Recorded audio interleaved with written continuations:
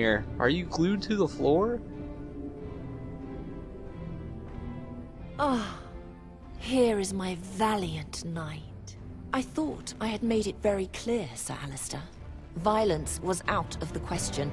I am starting to think that all Sarwicks are bloodthirsty brutes. I am the one who will be blamed for your excesses. My deepest apologies, Your Grace. I had no other choice. I think it is time for you to go carry out your task. Bring that girl back to me, and don't disappoint me again. Very well, Your Grace. Wow.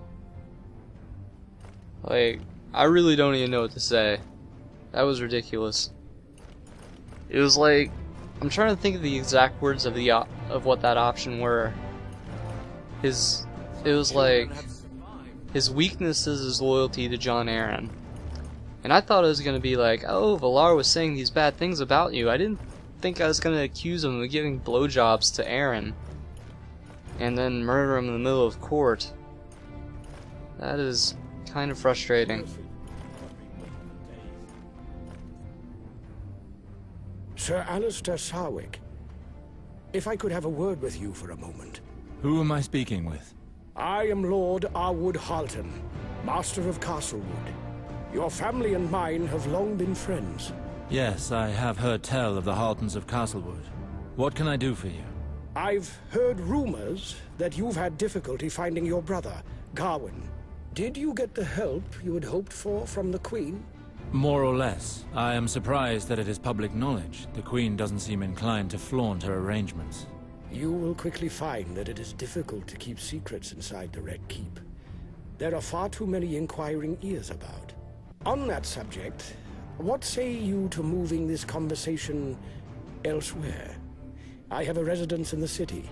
We may speak freely there. I have vital information regarding your brother. Wait, really? Oh, come on. What a cliffhanger. What a tease. This is not cool, game.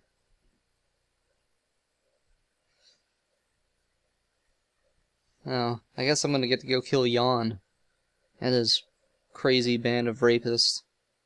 Particularly Kevin. Or, no, damn it, that's not his name. Jared. Jared's the rapist.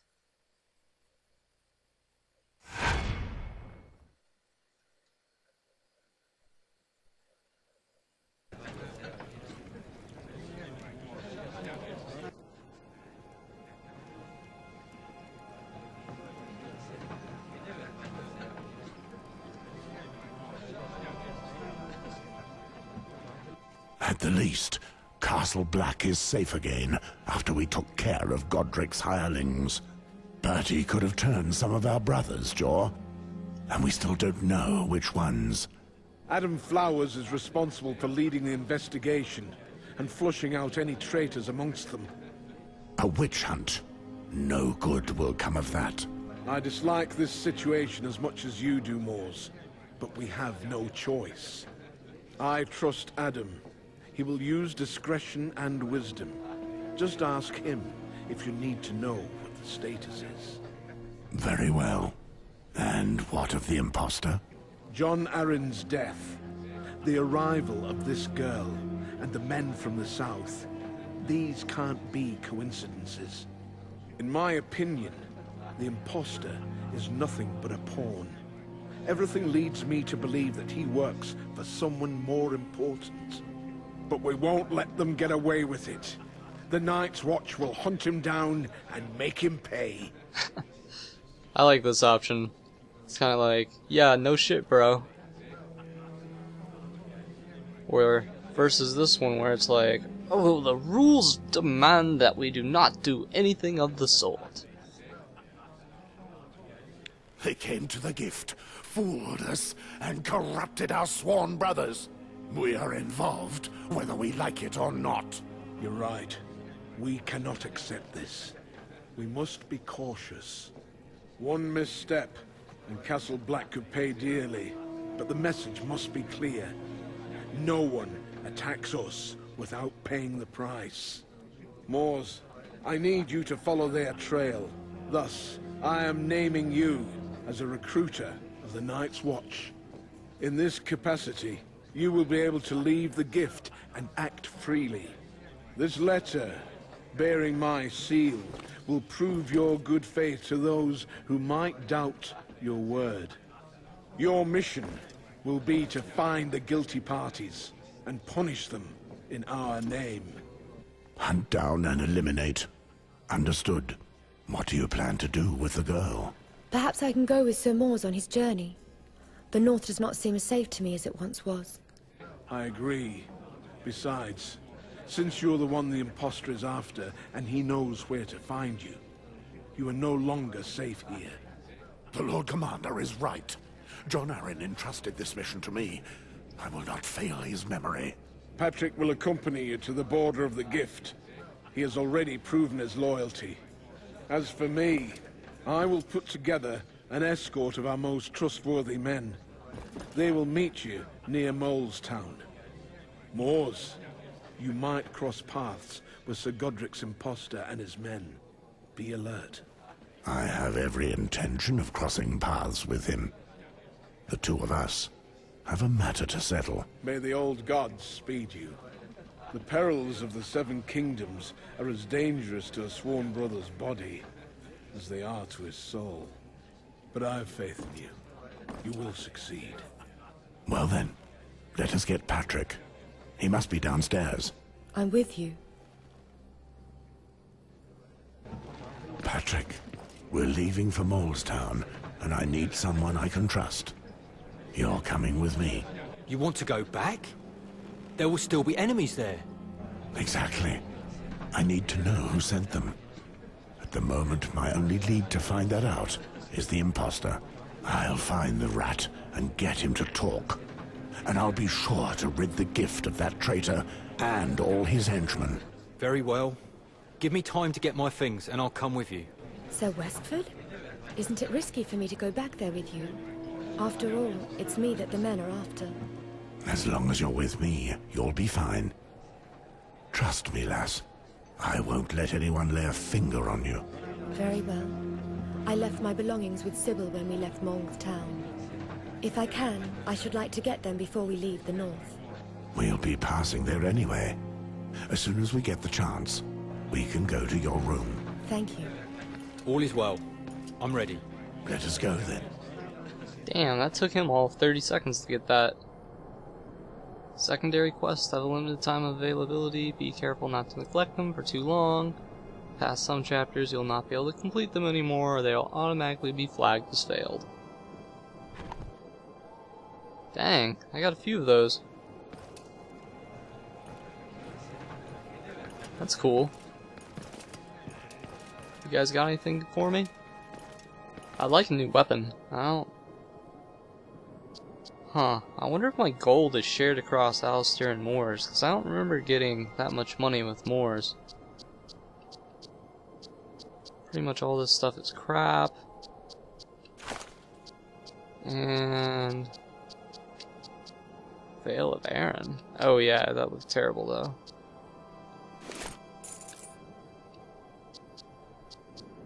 Let's sell this stuff. Get rid of the shield, because... You know, who uses a shield? Get rid of that, get rid of that. Get rid of this awesome axe. And then get rid of that spear I can't pronounce. I don't even feel like checking the armor is worth it, but I'm gonna try anyways. And yeah, not worth it. Whoa, wait, some say 560 there? Brynden River's breastplate. I'm actually not sure who that is, which is strange, because most of these have been references to other people in the Game of Thrones universe. Oh well. What do you think they're doing here? Men from the hand of the king. Come to see the Lord Commander. Alright, let's see how many side quests we got going. We got 3. The Black Bloodhound, New Blood. What's this one? Talk to Adam Flowers. I wonder if there's a way you can set this as like the prime quest. I guess I can just deactivate the other ones. Well, alright. With politics, that's for sure. I guess that's the main story, so we're gonna skip that. There's someone to talk to over in this area. Hopefully that's the guy we need to talk to. Damn it, someone's upstairs. Son of a bitch. Gosh, it's gonna take me like a whole 30 seconds to walk over there. Sir, I think you're sitting at the bench wrong. Whatever. I'm gonna be kind of sad when I finally get better armor than this, because I think I'm gonna miss those two heads. Oh, hello, Walder. Morse! What do you want of me, Walder? I have finished restoring the statuette that you entrusted me with just before you left to track down Gorold. Really? Let's have a look. I must say it was a true pleasure. Brothers normally ask me to paint them a pretty woman with big teats and spread legs. But I must say that this is a little more original. I realize we aren't the best of friends, but this statue is a work of art. I hope I treated it with the attention it deserved. I'm rather proud of my work. I returned it to its original colors, and it looks like new. It's beautiful work, Walder. I have never seen such a striking likeness of the warrior. It's as if you have given him life. It would appear the frost has not completely eaten away my hands. I hope you don't regret the price you paid for this job. Not at all. This statue is worth more than you can imagine. True. Actually, I have a vague idea of it. I've already seen this kind of work in the past, but only once, at the great Sept of Baelor of King's Landing. I recall legends telling of statues made by the first disciples of the Seven, when they still strode the hills across the narrow sea. They were carved into a star that the Seven had torn from the heavens. These statues depicted the true face of the gods, just as they were when they showed themselves to the Andals. And it is said that the Andals' greatest heroes carried them off when they snatched Westeros from the first men and the ancient gods. How could a man such as yourself find himself in possession of such a precious object? I've never taken you to be such a devout man. I never want to pick, like, these options where I'm rude to people just because I know almost nothing about Moors. This statuette of the warrior has always belonged to my family, as far back as the bloodline stretches. It is because of this that he walks alongside us. Have you heard of the Battle of the Field of Fire? Ah, now there's another great tale. At the time of Aegon the Conqueror's conquest, the Lannister king and the King of the Reach united their forces to fight the Targaryen and their dragons. This is not just any old tale. This battle really took place, and it was the greatest massacre in the history of the Seven Kingdoms. On that day, more than 4,000 knights perished in the fire of those three great dragons. Amory Westford, my ancestor, fought under the colors of the lion, as is our duty. When the shadows of the dragons blotted out the sky, and their fire engulfed both men and beasts, he prayed for his life, as he had never done before. He swore then, on his immortal soul, that he would search for and gather all seven, collecting the 6 other statues which accompany the warrior. Amory survived, and he set about his quest to give thanks to the Seven. He never succeeded, and our bloodline inherited his oath. I imagine that faith comes more easily when one rushes into the jaws of such monsters. It's a beautiful tale all the same. You know, I could maybe help you keep this ancient promise, Moors. My past is dead! No! Let's just say that I'm interested. What do you hope to gain from it? Sometimes it's pleasing to be able to work on something just because it's beautiful, Moors. What I want is to finish what I've begun, before I'm judged by the Father. Would you do it for free? I've not taken so much joy in anything since I chose to take the black, and you know how important the faith is to me. If I could help you accomplish this sacred vow of your ancestors, I'd be paying homage to the gods for all their graces. And